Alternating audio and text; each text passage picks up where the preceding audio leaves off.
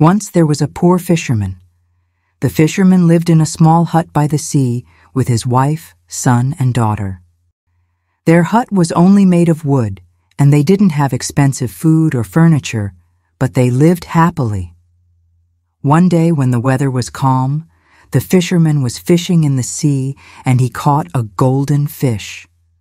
The fisherman had never seen a golden fish before, and he thought, "Is it all right to eat such a beautiful animal?" And then the fish talked. "Oh, fisherman," said the fish, "please do not kill me. If you let me go, I will grant you any wish." The fisherman was afraid. He had never liked magic, and he didn't want to start now. So he said, "That's quite all right. I have everything I need." And he threw the fish back into the sea. Now, when the fisherman got home and told the story to his wife, she nagged him for hours. "You might not like magic, but I do," she said. "It's not every day that you catch a golden fish that can grant wishes.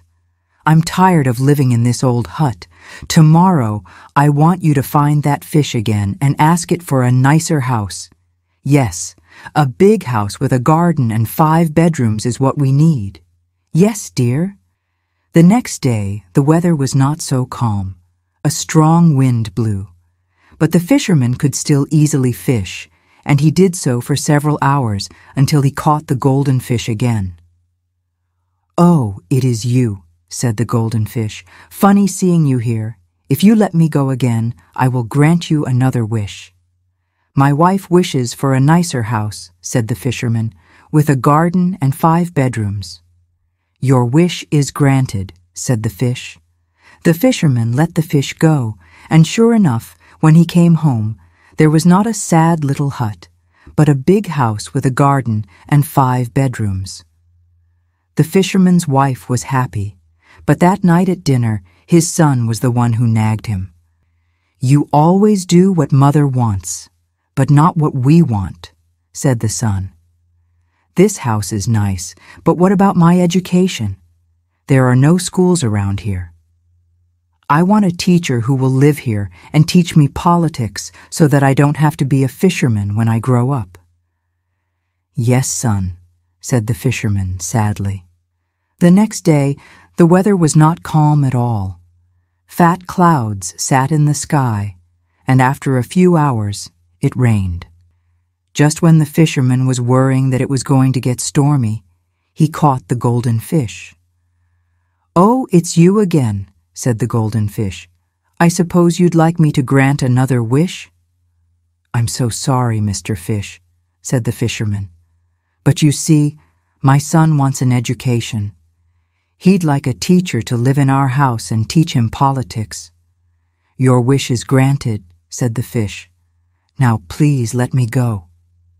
That evening, the fisherman returned to find another man in the house. It was a teacher who came from the capital city. He was quite a famous teacher. "I just couldn't live in that city anymore," he said. "I decided to come and live by the sea, but I wanted to keep working, so here I am." The teacher was so happy that he didn't even want to be paid, and the fisherman's son was very happy to receive a good education in politics. The fisherman lay down happily in bed that night, thinking that all his family's problems had been solved. That was until his daughter came in to nag him. "Dad," she said, "why do Mum and Brother get their wishes granted but I don't? You never asked what I wanted." The fisherman sighed. "And what do you want, dear?" "I'm glad you asked," she said. "I would like to be queen." "Okay, dear," said the fisherman. The fisherman thought that this wish was too much. Surely the fish's magic wouldn't be able to do it. When he went to fish the next day, it was very stormy and hard to see or hear. It was going to be very difficult to catch fish in such stormy weather. But the fisherman did his best, and after many hours of fishing, he finally caught the golden fish. "More wishes?" said the fish. "I am so sorry," said the fisherman, "but this will be my last wish." He had to shout to be heard through the stormy weather. "My daughter wishes to become queen." "Your wish is granted," said the fish, "but she may find that being queen is not so great." The fisherman wasn't sure what the fish meant, but he let it go and went home. In the house, everything was very quiet. He couldn't find his daughter, but he supposed she lived in the capital city now if she was queen. But then he found his wife crying alone in the kitchen. "What happened?" said the fisherman. "Oh, don't you know anything?"